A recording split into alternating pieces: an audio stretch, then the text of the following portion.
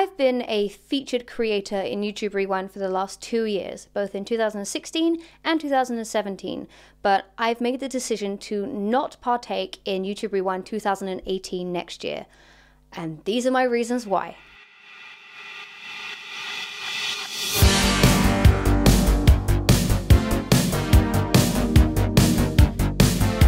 Before I actually get into these reasons, I do just want to state I am anticipating a massive backlash over this video, okay? Because I don't think there is any way that I could carefully word this without sounding a little bit entitled, a little bit arrogant, okay? Some of these things are completely selfish. So I'm ready for the comments. All I would ask is that you perhaps try and sit through this whole thing before letting me know that I'm a piece of shit. If you still think I'm a piece of shit after watching it, then by all means open season, okay? But to put it really shortly, YouTube Rewind is the most self-serving, unprofessional, ill-judged piece of shit that YouTube could ever come up with. This year in particular was absolute shit for personal reasons, and also just the content of the video was terrible. I'm going to split my reasons into 2 different sections. Firstly, I'm going to start with my thoughts on this year's YouTube Rewind as a creator, and secondly, I'm going to give you guys my experience of being on the set of YouTube Rewind for the last 2 years.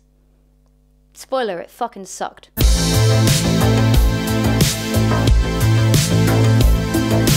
Personally, in my opinion, I think the last good YouTube Rewind was 2014. Not only because it had different YouTubers of different sub-ranges, but also because it just didn't feel oversaturated. It didn't feel like YouTube was trying to cram thousands of people into 7 minutes, which is exactly what they did this year. Now, YouTube has obviously exploded exponentially in popularity, okay? I think in 2014, I think Felix said like a dozen channels had 1 million subscribers, and now I think it's over like 2,000 or something stupid like that. It's blown up, okay? But that doesn't mean that you have to try and cram a different millionaire in every fucking frame. Obviously, they want to showcase the biggest YouTubers from around the world. Okay, cool. The problem with that is that people from different continents are saying, I don't know who this is, I don't know who that is. You're just showing people 2,000 rich kids. Great. You want to know a simple solution that would make YouTube Rewind amazing next year? You can have it for free. I don't mind giving you this gift. Make regional rewinds. Have a YouTube Rewind US, have a YouTube Rewind UK, or Europe, or Asia, or India, or Australia, or fucking Antarctica. Do different videos. You have the money, you have the budget. It means you can give more screen time to those specific creators. You can use songs that aren't just fucking Despacito, okay? You can use songs that are actually popular in those continents. And like, I guess you could argue, well, Emma, isn't this just dividing people? No, it's giving your creators more screen time. It's giving them a spotlight. You have the money, you have the capability, and people will be happier. There you go.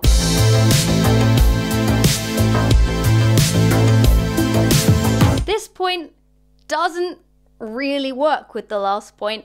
I'm aware of that. Quite frankly, if you're a small creator, no, actually scrap that. If you're not Liza Koshy or Jake Paul, YouTube doesn't give a fuck about you. Doesn't give a fuck about me. Doesn't give a fuck about Tomscar, PewDiePie, Marzia, PJ. It doesn't give a fuck about you unless you have TV potential. Okay? 2014 was last good rewind. I know I've already said that, but basically, if you look at the part where like Felix jumps through the roof and then it goes into like this classroom, that's the UK community in there. You've got Luke, you've got Dodie, I'm pretty sure Nikki and Sammy were there. People of different sub-ranges, under 1 million. I think Dodie had like 200k. I think Luke had like 400k. It felt way more about specific communities, like the UK community or the US community. Now it's just like, let's just cram all these people who don't like each other into the same shot and have them throw slime at each other. Woo! Where was Ashens, who uploads amazing comedy content? Where was Dan Nerdcube, who was uploading daily until YouTube's demonetization literally drove him to fucking therapy? Where's his reward for getting through all of this bullshit? The gaming community can pretty much go fuck itself in YouTube's mind, right? Quite frankly, if you have under 1 million subscribers and got into YouTube Rewind this year, it was probably a fluke, because it's just big creators. And this is my main message to you. If you are a small creator, if this is how they treat big creators, cramming them all into like one specific shot in order to get all of them together just for the GIFs, if that's what they treat the large creators like, what do you think they think about you? Simple. They don't think about you.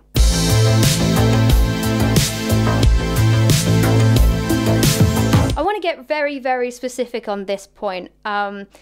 This is actually, believe it or not, a reference to a viral video. It was done terribly, but it is actually supposed to be a reference to the news reporter on the BBC who had like the kid walk in. You remember that thing? Anyway, the opening shot of YouTube Rewind 2017 was a TV show host. Well done, Susan. You got your fucking wet dream. What's his name? Stephen Colbert? Is it John? I don't fucking know who it is because I don't really watch TV. I know that he's on TV and he has a YouTube channel, just like Jimmy Fallon, just like Jimmy Kimmel, just like Ellen, the people that YouTube actually push. I think it says a lot about the direction that YouTube has been crashing into over the last 2 years, where they open Rewind with a TV show host. And Liza Koshy. Obviously.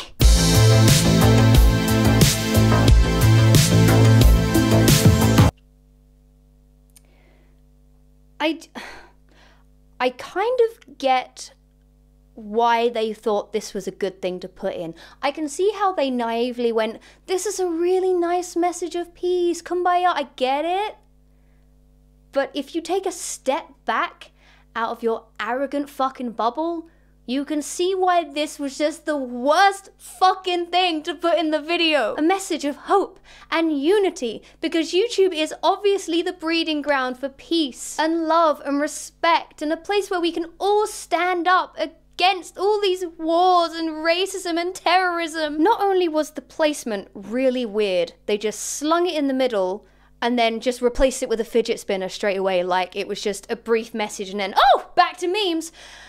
It's just funny that this is a website that has literally had reports of people being fucking radicalized. Like, essentially, if you really want to push it, YouTube is the reason that some people have been murdered. Which is fucking abhorrent.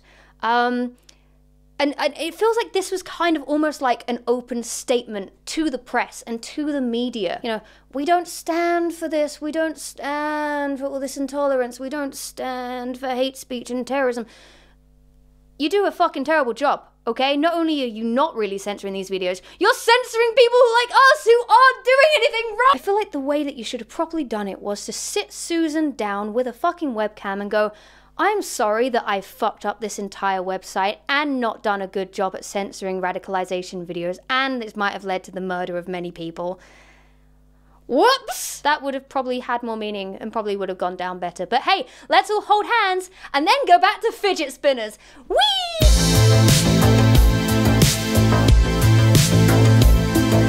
So as I said, I've been in the UK community section of the YouTube Rewind videos for the last 2 years, 2016 and 2017. Now, before I get onto this section, another disclaimer, I want to state that they had the same director in 2016 and 2017 for the UK part, and I got on with him so well. He is a lovely, lovely person. We talked about North Korea, and he lent me his coat, and it was wonderful, okay? However, being in it both years, I noticed a lot of things that made the cast feel very underappreciated, things that really lowered morale on set.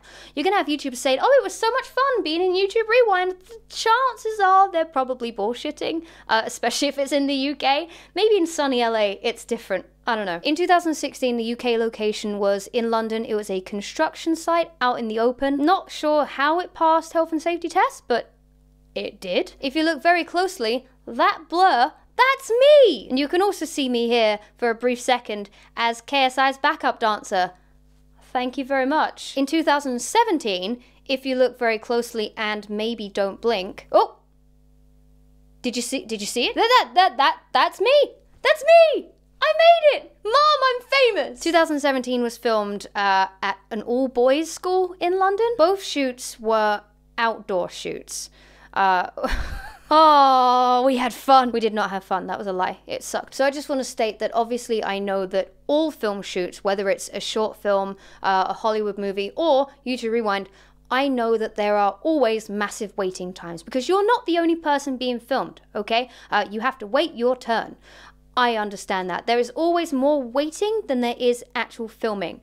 That's always the case. It's not YouTube exclusive. However, nobody on YouTube Rewind was there because they were a budding actor in LA desperate to make it and see their name in lights.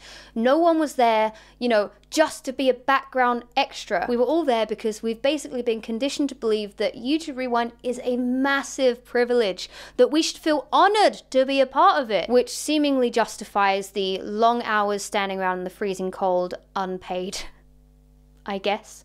More on that later. So the first year was middle of October 2016, and this year was the beginning of November. Don't know if you've been to the UK, but it's pretty fucking cold then. I actually went back and looked it up. Last year, middle of October, it was around 11 degrees Celsius in the morning at like 8:45 when I was due to be on set. It felt like maybe 3 degrees. You could see your breath in the air. So let's talk about the first year. Got in the car that YouTube paid for. Just, you know, I can't take that away from them. They did pay for my transport. I don't think they paid for many people's transport, but they did pay for mine. Got in the car at like 6:30 in the morning. Got there for about, I think like 8:15. I was due to be on set at 8:45, and I remember turning up early because traffic was really, really good. I turn up on set. I go to wardrobe where they're like, here, have some ugly black jeans and some ill-fitting boots. And you're going to be wearing just a shirt. No, it's October, but just a shirt. Got dressed, they did my face, kind of well, I guess. And then, booted out, you know, out of wardrobe, you know, moving on your own. And then pretty much we were all just left standing around waiting for our part. Now, I actually had to pretty much offer up my services to be in other shoots, in other parts of the shoot, because I was so mind-numbingly bored waiting for my part. Like, I didn't have to film anything until like 2:30, 3. So why I had to be there at 8:45, I don't fucking know. But it was my first year and I was excited. I was like, okay, this is great. I'm gonna be in YouTube Rewind. I'm gonna get my moment. Everyone's gonna recognize me. It's gonna be great. And it was just a really difficult day. It was like a 9-10 hour day, just out in the freezing cold. Now, you could say, Emma, everyone works out in the cold, okay? People have real jobs, you know? They work 9-10 hours on their feet in the cold. I know, I've done that too, but every real job I've had, I've been paid for it. Again, more on that later, I think. Morale was pretty low. During the dance part, where you see me for at least 2 frames, I was the backup dancer for KSI and Casper, who, can I just say, were absolutely lovely and really professional and very sweet as well. And they just nailed it. Every single take, they did it perfectly. But for some reason, we had to get it again and again, and for safety, and from this angle and from that angle. I felt like maybe YouTube, the higher-ups were, you know, telling our director, get every angle, get as much as you can, only for them to use maybe like 1.5, 2 seconds of a 3-hour shoot, you know? It's rough. Oh yeah, Emma, poor you. You know, being a YouTuber, it's so hard. You have it so difficult, Emma. You have to do 1 day of actual labor. Nobody, whether you're in Hollywood, whether you're working at a drive-thru at a fast food restaurant, whether you're on a YouTube shoot, nobody should have low morale when they work. Nobody should be made to feel undervalued and like, you know, you're just a GIF or you're just a tweet for YouTube Rewind. And that's definitely how a lot of people on that shoot felt. And I can tell you, there were so many people on that shoot who I won't name who were also very frustrated and very annoyed and very exhausted and very cold. My manager, who is he's lovely, but he's very quick to call out if I'm being an egotistical brat. You know, he will say, Emma, you're being a fucking entitled asshole. Even he was saying, this is ridiculous. We've been here for so long. Everyone is fed up. He was bored out of his mind. I was bored out of my mind. Everyone was just fed up. So let's talk about 2017, right? Emma, if it sucked that much, why did you go back? why did you do it another year? What's fucking wrong with you? Because last year sucked so much, and because this year has been like a really, really like cool, important year for me with the Apple Music thing and, you know, writing and releasing my own book and doing a tour. Because it's been such an amazing year, we went back to YouTube and said, hey, thanks for inviting us to come back this year. Emma would love to take part. We would just like clarification that maybe this year things are easier. You know, the shoot will be quicker and that Emma will get more screen time. I'm not that petty about screen time, okay? I'm not saying I should have been like the big focus. I was one of the smallest people on YouTube Rewind, okay? 1.4 million subscribers is not that big anymore. So I get that I don't get like a massive feature.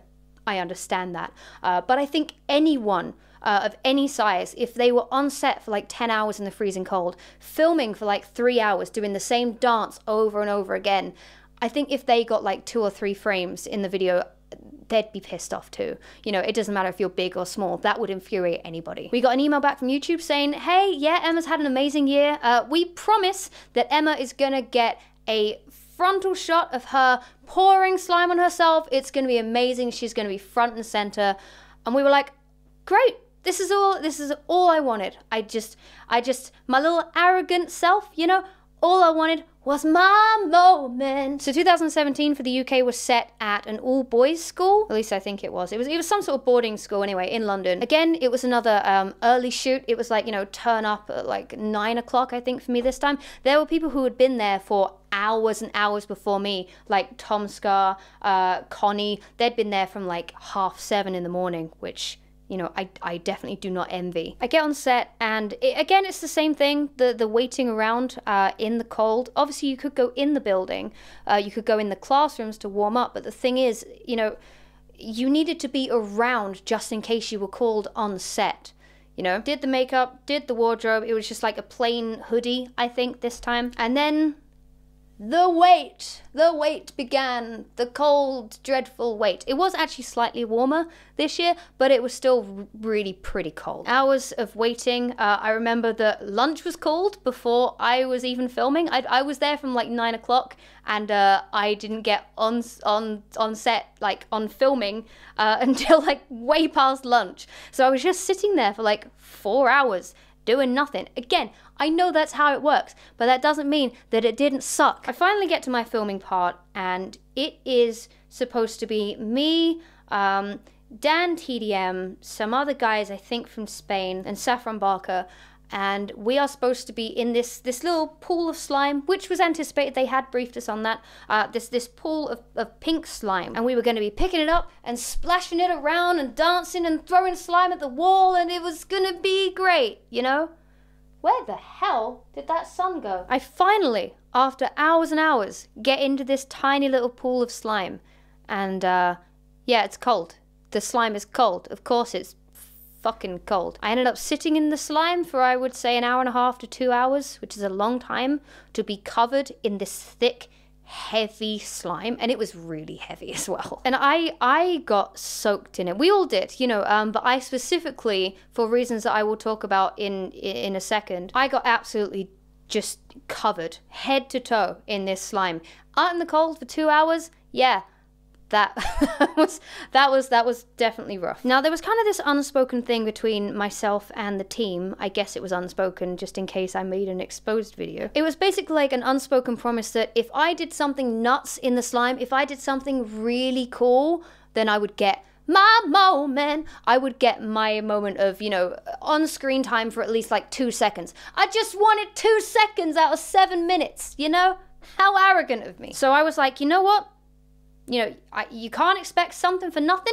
I'm going all in. If I show how dedicated and committed I am to get in this front and center bit, then the editors will be like, hell yeah, this is a great shot. So I got down on my knees, all right? I scooped up all this slime while the others are dancing behind me, and I pour it over my head. I'm making it fucking rain over me, man. There's just a sheet of pink slime. It goes all in my hair. It goes all over me. I'm laying down in the slime. You know, I'm doing all sorts of things. And the team sort of look at me like, yeah, you're gonna get your moment. They didn't say it, but they looked at me like, that's a really, really good shot. Once that was finally over, we got to use the showers in the school, and because my hair is so bleached, the slime stained my hair. I was not told that the slime was obviously made with fucking food dye, which of course, when you've got bleached, damaged, porous hair like I have, it stayed pink, like a pastel pink, for like 2 weeks before it finally shampooed out. It took a long time. I nearly had to go, I was very close to going to the hairdressers and saying, just cut it, just cut this, I can't get it out.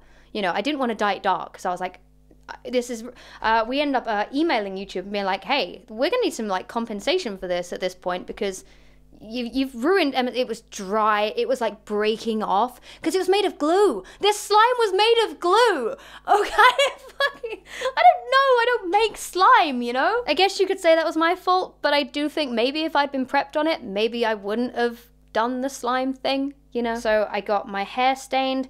Everyone's hands were like bright blue or bright green or bright yellow or deep pink in my case. Everyone got completely stained, which, can I just state, is actually very unprofessional, because I don't think anyone was briefed that they would be stained, possibly. What if someone on set had a film shoot to go to the next day, or was filming a YouTube video the next day, and had green hands? Like, people should have been briefed about that. People, just as a professional heads up. Anyway, I'm getting off topic. I'm in the freezing cold, feeling like absolute death. It made me ill for like about a week. I know that sounds like just an extra thing I'm piling on, but I really did have a real bad cold after that. I forgot about that. That was rough. I got completely stained, but it was okay, because I was gonna get my moment, right? My moment! Did you miss me? Did you... There I go. That was 9 hours on set, drenched in slime that you guys didn't see. Oh, actually, no, I was wrong. You do see me get covered in slime. Do you know where you see it? Yeah, that's my couple of seconds of screen time. Fuck yeah, worth it. It was just an unpleasant experience, and I don't put it down to the director. I don't put it down to many of the crew members. I believe they were told by heads up on Skype or something what to do. I don't blame them. I just think the whole thing was bullshit. Everyone was cold and done. By the end of the shoot, everyone was just like, I'm done. Just get me in the shower. Everyone was fed up with it. Morale was low. But I feel like we need to talk about another couple of things.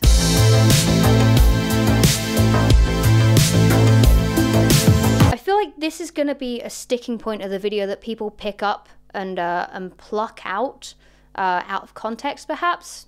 You know, I want to state that it doesn't really irk me that much. Do I really care that I didn't get paid for the day? No, not really. But as far as I know, at least in my experience, no creator was compensated for their time. YouTube is not exactly like a dying industry, okay? Google is not exactly running low on funds. And you can say, well, Emma, you got to be in like the biggest YouTube video of the year. What are you talking about? But this whole being paid in exposure thing has long been a massive problem in any creative community. You know, artists getting asked to draw something for a retweet, or things like this. You know, you know, well, you're going to be in a video, so that means you can take the whole day off, right? But all of these YouTubers who were there on that day, I'm talking like, you know, Tom Scar was there, Connie was there, Dan was there, OD Shadow Lady was there, Saffron Barker was there, tons of people were there. I don't know if they got paid or not. I can't actually confirm that. But if they weren't, that's a lot of people, amongst others that I don't really know or remember, that would have had to take a whole day off from filming or doing their real job if they have one. I don't know. The fact is, I did YouTube Rewind on a day where I could have been here in my office writing a song or filming a video, which would generate me income, which would help me pay my rent. Of course, you can say, well, you're a fucking rich YouTuber with 1.4 million subs. But anyone contributing to a service should be paid. unpaid work has been like a massive conversation this year. So I'm actually kind of glad that YouTube Rewind accidentally covered it. You've got loads of retail workers who weren't paid for their extra days or extra time. You've got the argument about the wage gap. You know, nobody should feel like they are underpaid or not paid at all if they're doing a service, if they're providing something. And we were providing our brands, right? I'm aware of how I sound right now. Okay, I know. It's disgusting. I actually got a tweet from someone saying, even in Hollywood, extras are paid now. Extras are paid.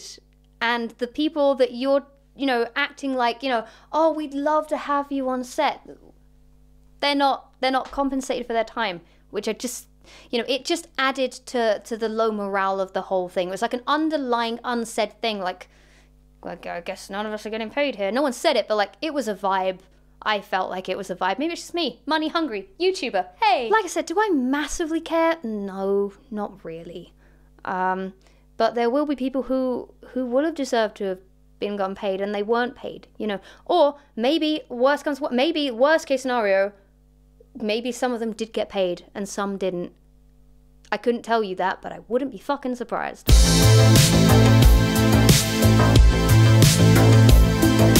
Just to add to the low morale of the whole thing, and this is from my experience, not necessarily from anyone else's. When you're on set for 9-10 hours and you're left waiting around for hours and hours. Like for instance, this year, like I said, I got there for like 8:30, 9 o'clock, can't remember what it was.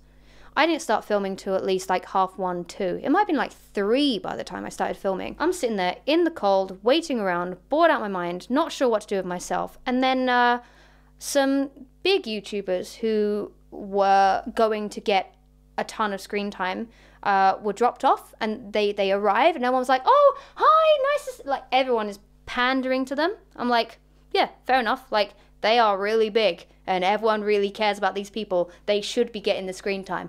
I totally get that. And I get on with them great, whatever. But they turn up at like 11:30, they're wrapped by 12:30. Like they turn up, they get their wardrobe, they get their makeup, they start filming immediately the second they turn up, and then they're gone. Like, that's a wrap for these guys, well done, see you later. That was it. And I'm still standing there and waiting to film.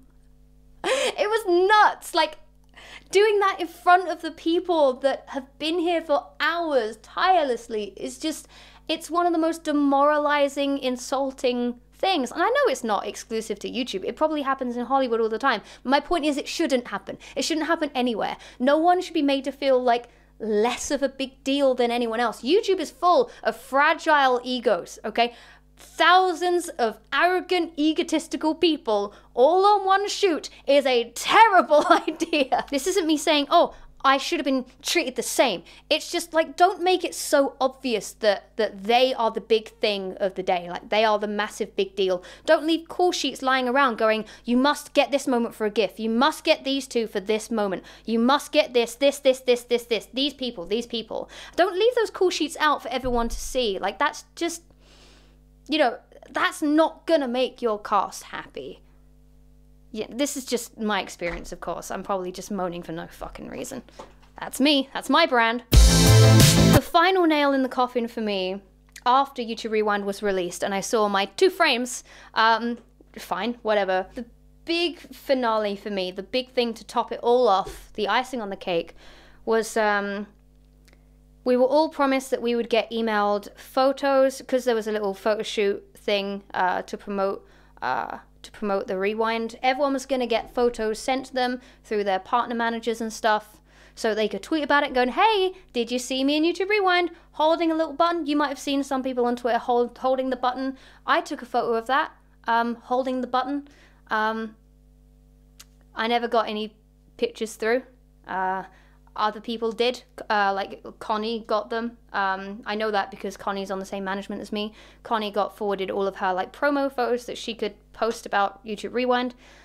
We got no email. I got nothing, which is more of just a blow to my ego, really, more than anything else. You know, that was more of just like an insulting kind of thing. YouTube posted a photo of me with the guys in the slime, and they tagged my friend M Ford instead of me. They tagged another M. When my manager and I emailed about all of these grievances for this year, saying how we felt like we'd been really betrayed and let down. Our emails got ignored completely. That to me was really like the final point where I was just like, YouTube do not, it's not just me, but like they don't value me as a creator. They don't value me as a valuable asset to them. The shoots made me feel unimportant, and the treatment afterwards made me feel even worse. So really for me, that's like the main thing. You know, forget all the cold and forget like the pink slime and, you know, forget all that. Really, it's just that I felt like it was a complete waste of my time. 2 years running. So I'm not gonna be in it next year if they ask me, which they won't because they'll see this video, but I'm not gonna be a part of it. I don't care if my channel somehow miraculously blows up and I end up with like 20 million subscribers. I don't care if I'm the next fucking like Taylor Swift. I don't give a shit. I'm not gonna be in it. Because I know it will be exactly the same, because I was promised this year that it wouldn't be the same as last year, and they lied. It was exactly the same, if not worse. So, yeah, fuck them. Fuck YouTube is basically my thoughts on the whole thing. Again, this is just from my perspective. Other people might have really fucking enjoyed themselves. I don't know. But I, for one, I'm an asshole. I wanted my moment, and I didn't get my moment. So, it just sucked. It just sucked. I understand that there are going to be a lot of people saying, Emma, there are thousands of people who would have given anything to have been on YouTube Rewind. So many small creators who are trying to make it, who would have loved to be in your position. But until you're actually on the set where you're treated like a piece of crap or not really spoken to or out in the freezing cold, until you're doing that and you feel like you might as well have not been there, then you can't say it. I promise you. The idea of YouTube Rewind sounds amazing. From the outside, when I first got invited, I was like, oh my god, YouTube Rewind. I was like that. I was like, oh my god, I've dreamed of this moment. And it's nothing like you think it would be. It's not glamorous. Yeah, it sucked. So, anyway, that was this impeccably long video. My apologies.